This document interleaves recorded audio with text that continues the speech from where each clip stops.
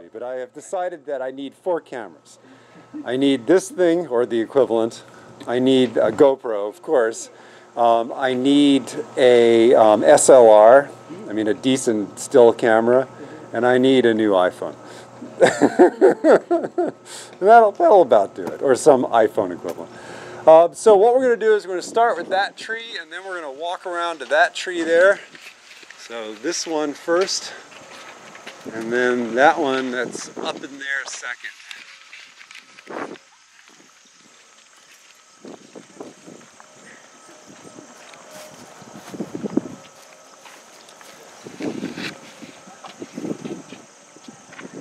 So this is a planted tree, and this is the one I was telling you that normally in the wild these things have thorns, and this is a thornless variety. In fact, they not only have thorns, but they have unbelievably awesome red thorns that branch. So you'll get these big, long, 6-inch or more thorns that have all sorts of thorns coming off of them, and then thorns. It's just absolutely amazing. But this is a honey locust.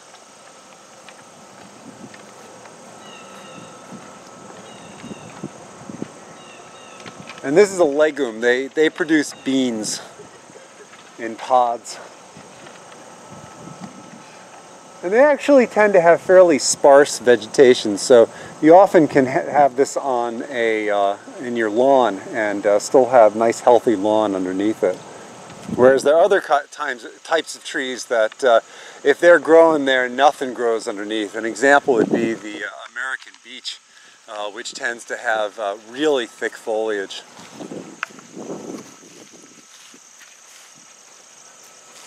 This thing behind me is a red oak. It's well, it's not that big a tree, but it's the big tree back there, or northern red oak if you like. And we've got quite a number of red oaks on this campus. I mean, it's pretty amazing how many red oaks there are. And there's another red oak this way which we can get closer to without having to go through the poison ivy.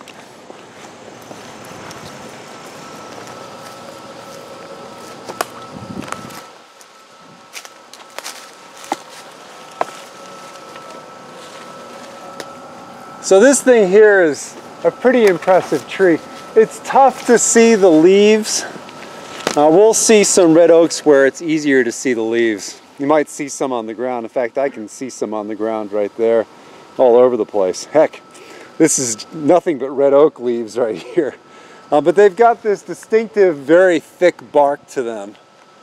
And they're tall, long-lived trees. They're pretty awesome. Actually, there's some leaves right there, some branches that are coming out. So that's a red oak. We've also got white oaks. If you look at the leaves, so that would be a leaf of that tree up there, presumably. You can see how they're kind of sharp in their edges. And so the red oaks have leaves that are sharp like this. The white oaks have leaves that are much more rounded. I like to say that the red oaks have ridges and the white oaks have whorls. That's how I try to keep them distinct in my mind. But anyway, that's a red oak. And so the next thing we'll go to is over here.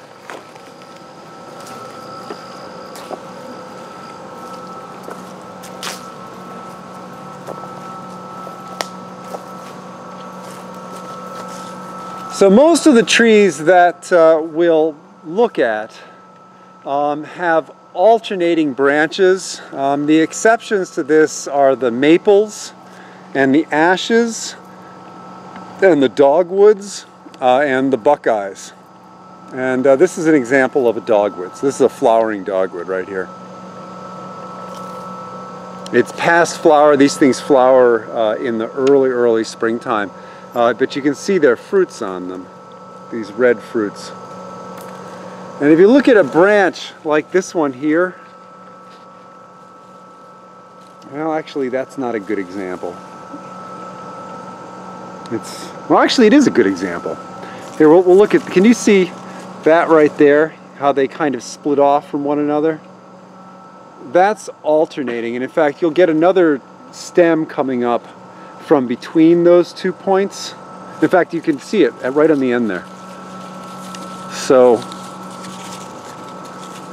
you've got 2 branches that have come off there on either side, and then right here we've got where the flower was, a branch in between. So basically the leaves and the branches are going to come off opposite each other. Sorry, I used the word alternating. These are not alternating, these are opposite. So the branches are coming out immediately opposite each other. On other types of trees, they come out alternating. I'm going to see if I can find another example. This actually is an ash. So this is opposite as well. If you look at that right there, trying to, actually, here, maybe right here. So if we look at, we have the branch, the main stem, the main trunk really going up in the middle there. Can you see that? And then we've got 2 branches coming off from it, so those are opposite. And then up there's another one. So this thing, if you look at this branch down there, we've got the main stem right there, and then we've got 2 branches coming off of that. That's also opposite. So this is an example of a maple. That's an example of an ash. And I'm looking for something that, here we go. So I won't say what this is so we can look at a better specimen, but you can see here how the branches are coming off one side, then the other, then the other, then the other. That's alternating. So the trees that, most of the trees will have these alternating branches. The exceptions will be the maples, like that one there, the ashes like that one there, the dogwood like this one here, and the buckeyes, also known as the horse chestnuts. Okay, so this is a flowering dogwood with the opposite branches. And then we have another tree with opposite branches, but a really pathetic one, unfortunately.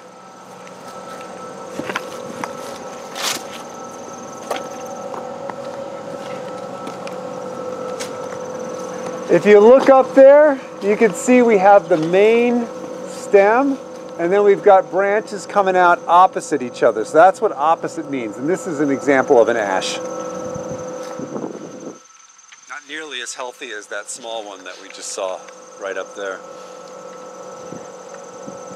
And we have a bunch more ashes that are down there. Lots of ashes on campus. Do you know if it's white or green? I don't know. Okay, so it doesn't matter. Yeah. Check. Yeah. Okay. At this point, it's really tough to tell. Although someone who's better at this than I am could probably tell from the bark. But it's good enough it's an ash. We have lots of ashes around here. The ashes, unfortunately, are being attacked by the emerald ash borer, which is a kind of beetle, and they're being killed off. I don't know if that one's being attacked. I don't know if that's what its problem is, but a lot of the ashes are being lost.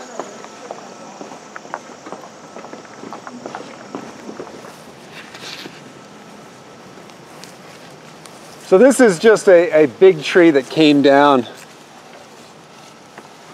just a couple years ago. I'm not going to say what it is because, again, I want to point out a better specimen, ideally one that's actually standing. But we'll see a bunch of those. They're very common in these forests. In fact, they're a tree that likes well-drained but high soil that gets lots of moisture, that also has that's well fertilized. And bottomlands apparently fits the bill perfectly. Well-drained bottomlands, which are also perfect for farming. And so the settlers in this part of the country would look for places where this type of tree was growing in order to choose, where would be best to put in their fields, because that's an indication that you've got soils that stay relatively moist but not too moist, and that are well fertilized. But we'll get back to what those are in a bit. It's just a spectacular fall when that thing came down.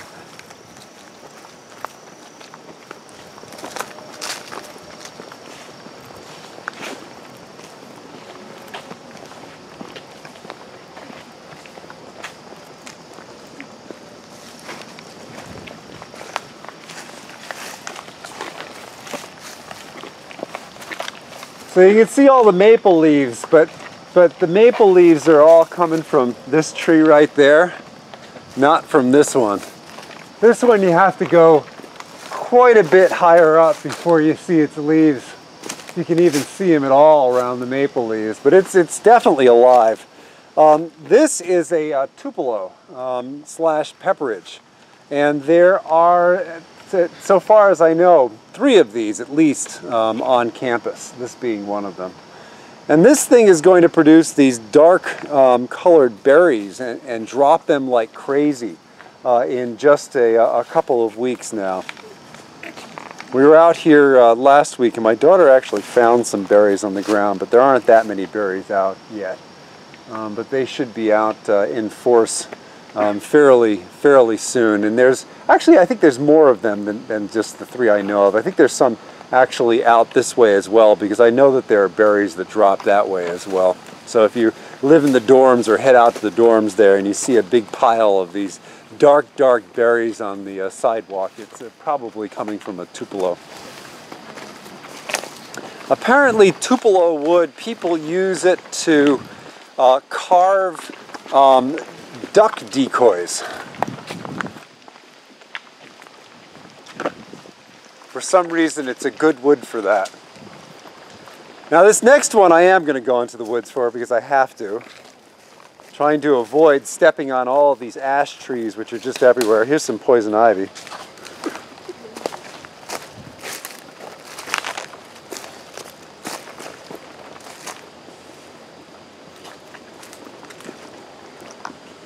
I mean, if anybody else wants to join me, feel free. So this tree right here, you can see the gray bark fairly high up there. This tree is an American sycamore.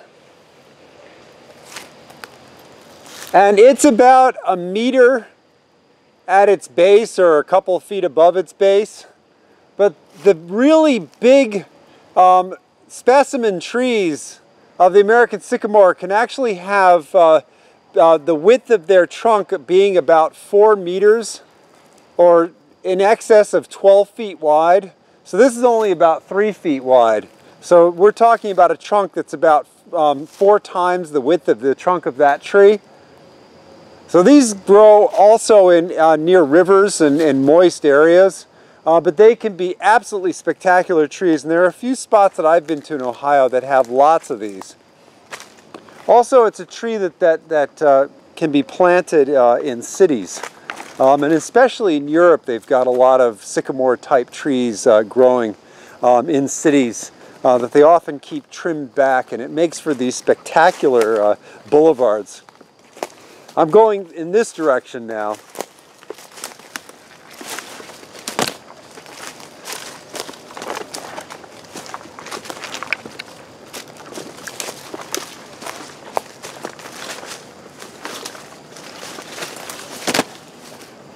So this right here is the absolutely spectacular sugar maple that I wanted to make sure that was the example of a sugar maple I showed you.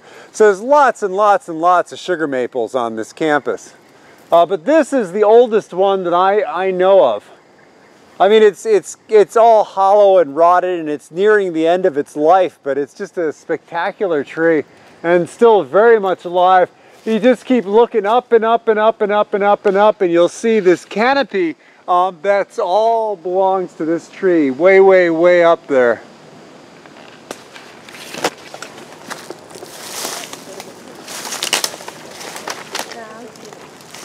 So the next tree is this one right here. Now this tree has very distinctive bark. It's very common around here, although as I said up there, it's not all that common on this campus. But this is a black cherry. Really nice wood. But its bark, when it gets older, takes on what was described to me as a cornflake kind of shape. It was explained to me in the last class that perhaps it's frosted flakes instead of cornflakes, and then we decided that maybe it's Captain Crunch, but perhaps not. But anyway, that is a black cherry. The cherries are eaten by birds, and the birds poop out the seeds, and they grow anywhere that birds like to perch, like along fence lines.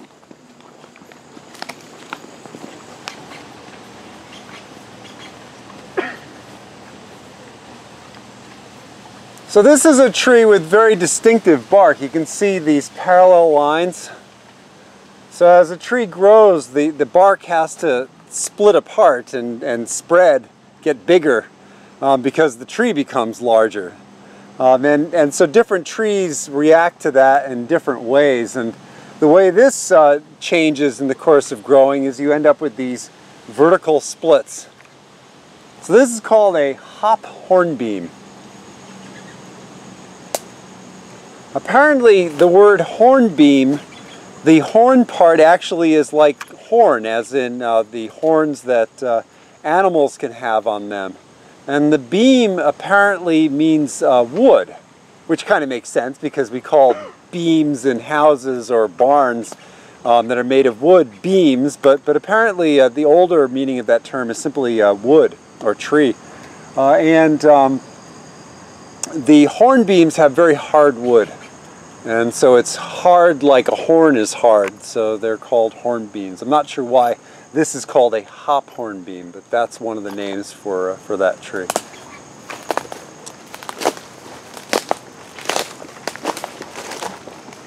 We now head that way towards Riedel Hall. And on the way we'll pass some red oaks and also a white oak, but it won't be the white oak I want to really point out to you. Well, there's no car coming. Whereas when you see a white oak, it's much more softer curves. So if you look at these leaves here, it's much less sharp, the indentations or the exdentations. But we'll get to a much more spectacular example of those guys. So this is another red oak. Lots and lots and lots of red oaks on campus. So this thing here is the Kentucky coffee tree. Actually, there's two of them. There's one right there as well. This one forms fruits. For some reason, that one doesn't. But these are these beans I was telling you about. They're very tough. They apparently don't like to rot, so they're there presumably so that some extinct animal can come along and eat the pods and in the process not consume the beans and thereby spread the beans around. The beans may very well pass through them undigested and come out the other end and then sprout. These are also the guys that have the bipinnate compound leaves. So that thing there, I'm holding it at its base, that is a leaf. That entire thing.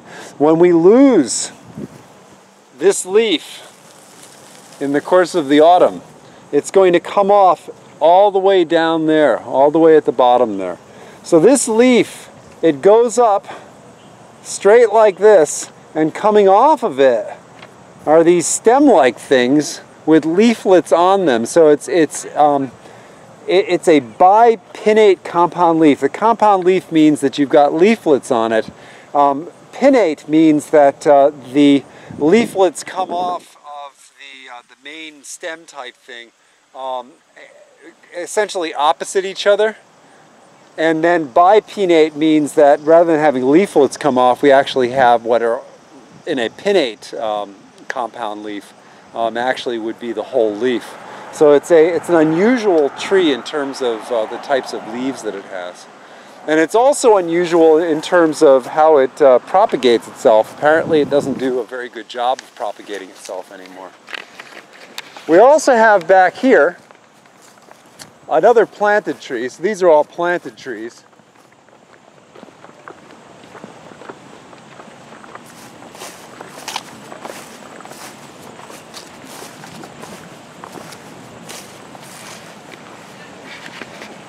So this right here is a river birch, I think. Look at the distinctive bark on it. So this is a planted tree. I think it's actually a little far north of its normal range. But it does fine growing here. Here, I'll take the camera and have it take a look at the bark. So it's got this papery bark. So again, as these trees grow, the bark has to change in some way.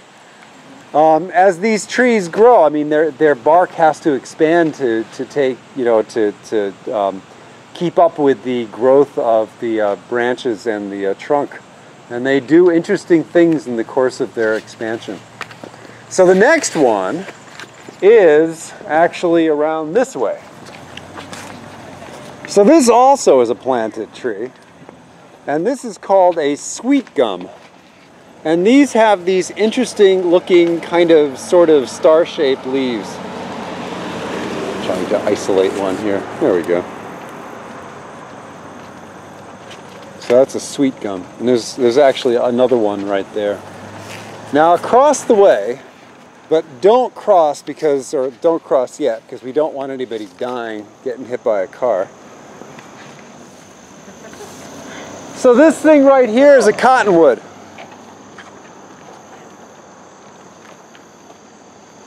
Look at the leaves. You can actually see the leaves on this one.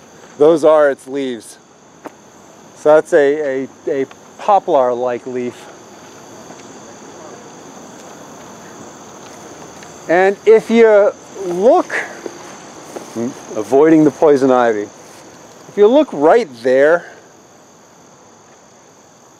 can you see those fruits with the bumps on them? Here, I'll zoom in on this thing. Maybe I'll see them in it. That is a yellow buckeye.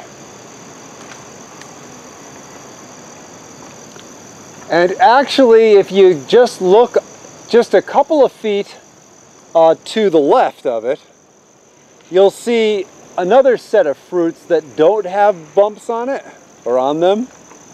That is an Ohio buckeye. So you're used to thinking of buckeyes, no doubt, this being Ohio, as being these brown things that have the large spots on them. Well, that's the nut that's found inside of the fruits. These are actually the fruits. And so you have to get into the fruits. The walnuts grow the same way, where a walnut is actually a nut that's found inside of almost an apple-like fruit, although it doesn't have the texture or smell of an apple, but it's got the essence of an apple to it. It feels like an apple when you hold it in your hand. But those are the buckeyes. And then over this way, you can see the blade-shaped leaves right up there. And that is a black willow. And that's a tree that likes to live near water. And in fact, we do have water.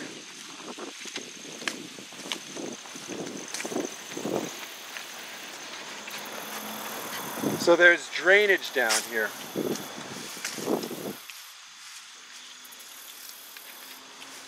And so now we're actually going to cross again. Let's try to do it on the side, on the crosswalk.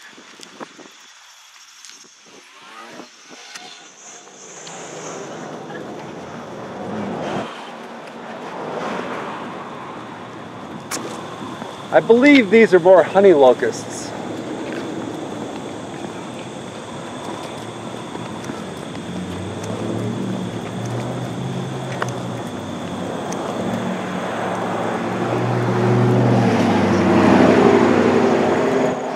More red oak.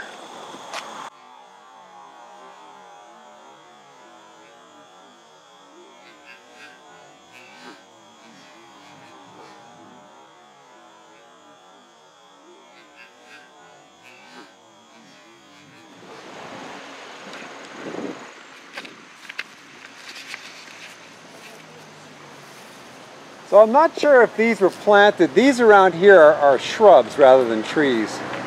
And this is an example of a rhododendron. This will actually keep its leaves through the winter. So it's a broadleaf plant that doesn't lose its leaves. Farther south, these will grow much taller than they do around here.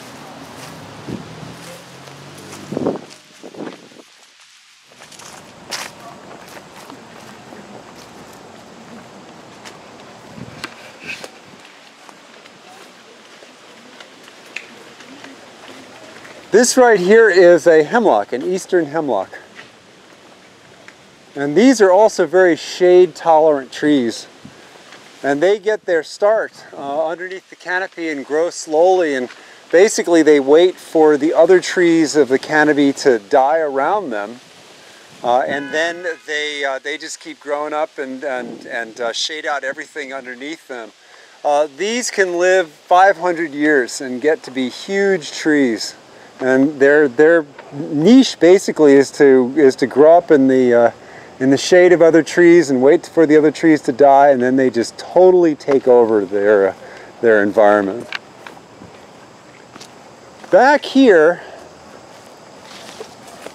yeah, you can barely see it, but there's a really interesting cherry.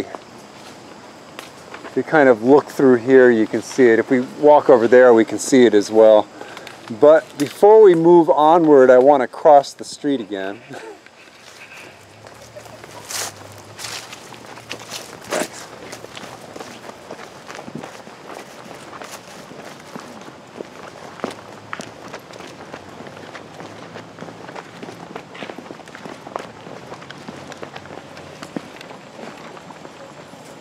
And this is our ginkgo. You can actually see that some of the leaves are starting to turn yellow.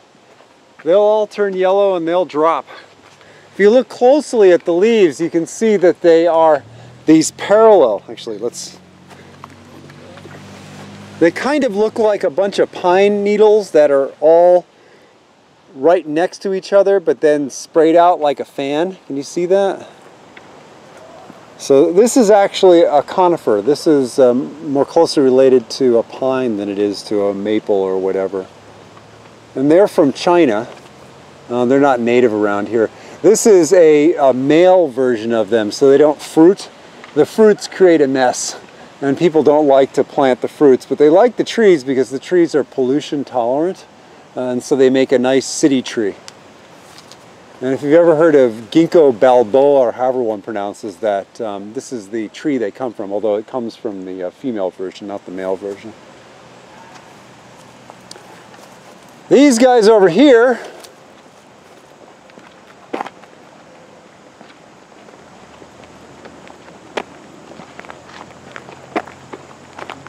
are also, I'm assuming, planted trees. There's actually a few of them right here.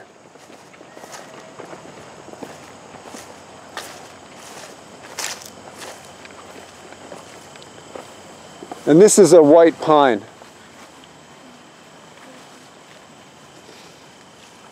They have these long, soft needles, and they're everywhere around here. They're not the only kind of pine that people plant, but a lot of people plant white pines. They get pretty big. And somewhere back here, here's another red oak. And in fact, there's another red oak. Let's see if I can see it. I want to avoid stepping on poison ivy to go in there. Somewhere back there is a sassafras. Maybe that's it. Yeah, that must be it right there. And there's another sassafras that I can take you to. And they apparently have very fragrant wood and bark and leaves and things like that. And we also have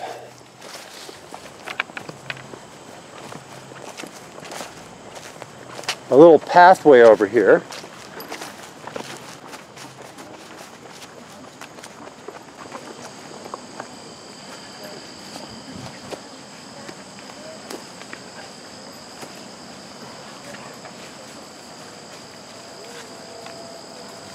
So this is poison ivy for sure. But the tree it's on is a shagbark hickory. And the shagbark hickories, you can see how the bark is coming off right up there beneath that poison ivy, or maybe right here. We'll be able to see bigger trees that have the bark coming off more, but when you see the trees that have that bark just peeling off vertically like that, that's a shagbark hickory. Unfortunately, you can't really see the leaves. All the leaves that you can see off of here are poison ivy. Actually, there's some leaves right there. There's a low branch right there. And you see the pinnate compound leaves right there. That's the leaf of the shagbark hickory. And over here we have a still alive but just barely elm. I assume this is an American elm. Elms have these interesting toothed leaves, so they're small teeth, but they're a little bit asymmetric. So they've got one side that kind of lobes up higher than the other side. So that's an elm, but elms suffer from Dutch elm disease, and our elms don't do well. The elm that I was telling you about in class is actually that stump right there.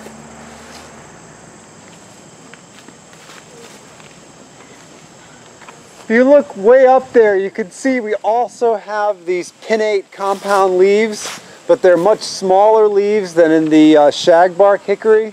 This, we've kind of decided, is a bitternut hickory.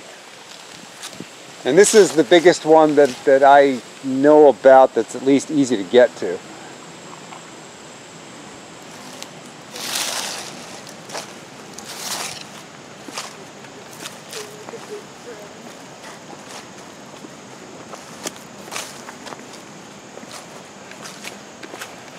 And this here is just another sugar maple. This has a fairly distinctive bark as well. As it gets older, the bark kind of becomes overlapping in these sort of vertical plates.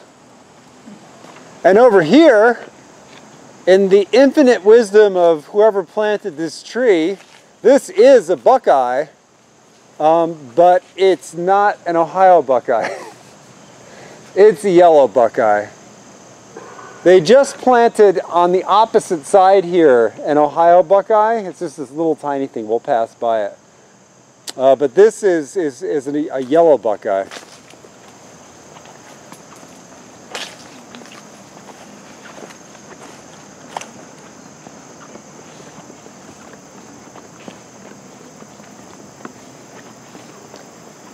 Here's another nice red oak.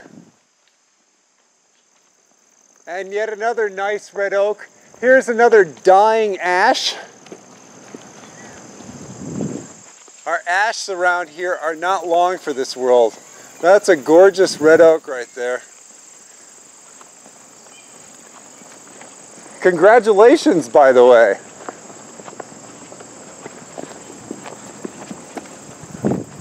This is another shagbark hickory. In fact, back there is a shagbark hickory as well. You can see the bark shagging off of it.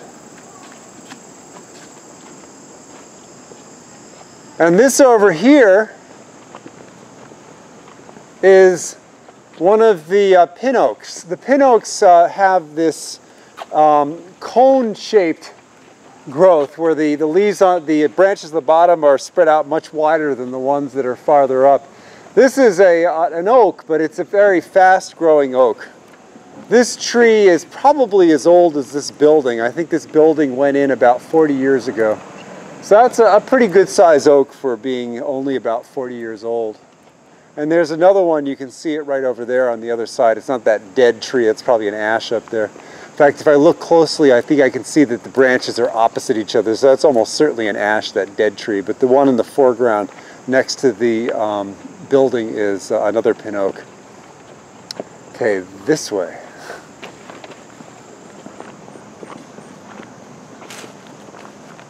So this is a planted tree, but it's kind of cool. This is a magnolia.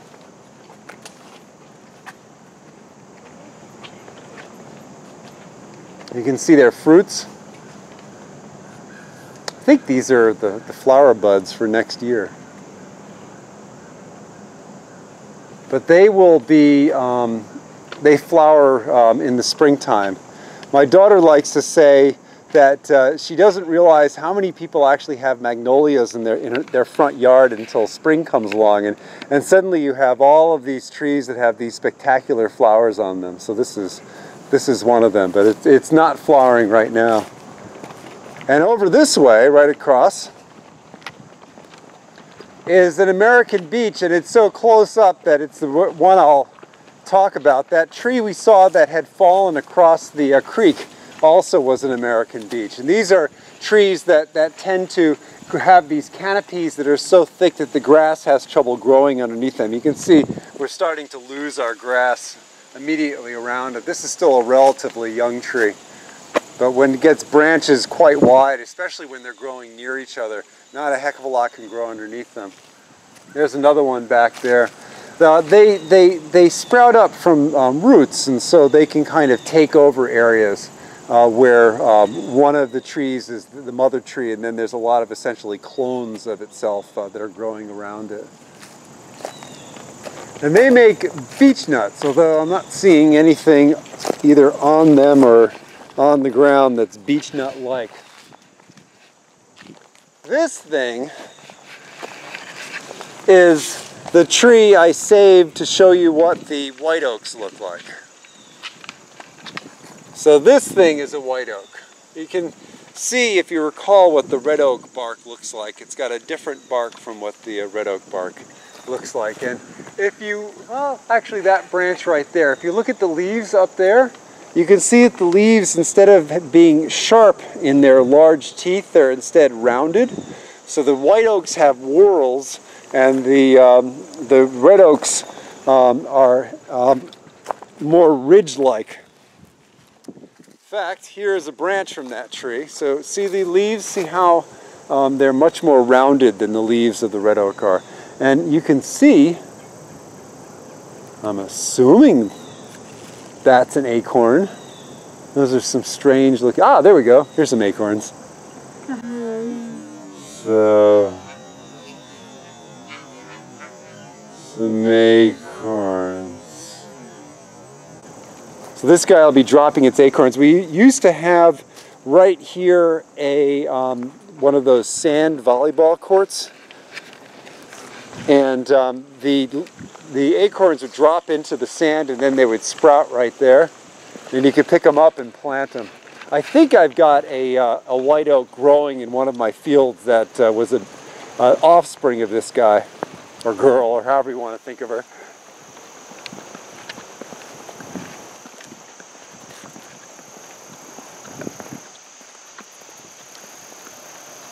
So back there is another American beech, and that's an American beech.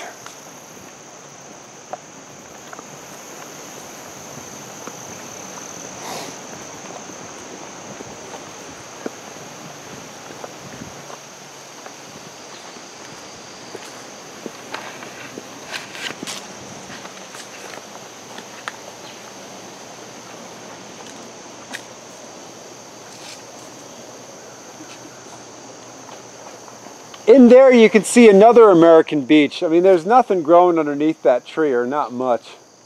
Maybe some maples here and there. But if you've got some big American beeches on your land, you're not going to have any lawn underneath them, or not much lawn.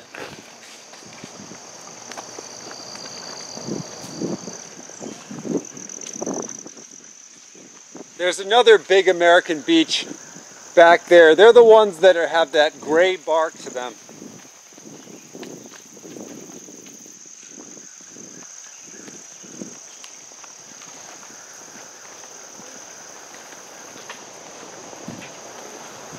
So here's two tupelos. There's one right there and one right there. And if you look back in there, it's all bent, but that's a sassafras as well. The tupelos are the ones that produce their pepperages also, is another name. They're the ones that produce the berries that'll drop and make a mess.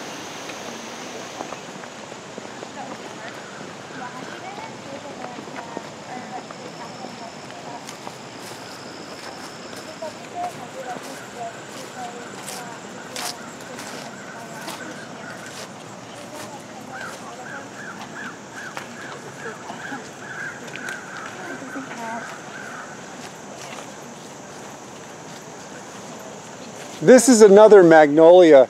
This is a tree that actually was planted as part of the retirement celebration for a chemistry professor who had worked here for about 25 years. She was my mentor here when I first got here, someone by the name of Janet Torino. But she actually hasn't been here for about 10 years now.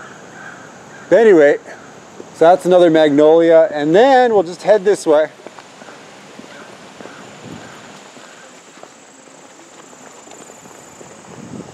And in here we have another shagbark hickory.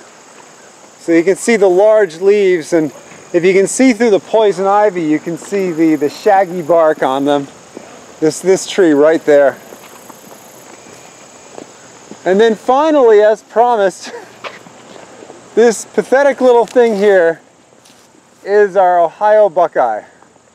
It was planted either this year or it's probably planted this year.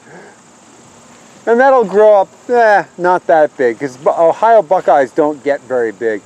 They, like the flowering dogwoods, are trees that grow underneath other trees that tend to leaf out and flower early on. And as a consequence, they do a lot of their growing and photosynthesizing before the other trees that are actually over the top of them leaf out and start shading these trees. So they're a fairly diminutive tree, but nonetheless they're kind of cool in terms of what fruits and nuts they make. And that's it.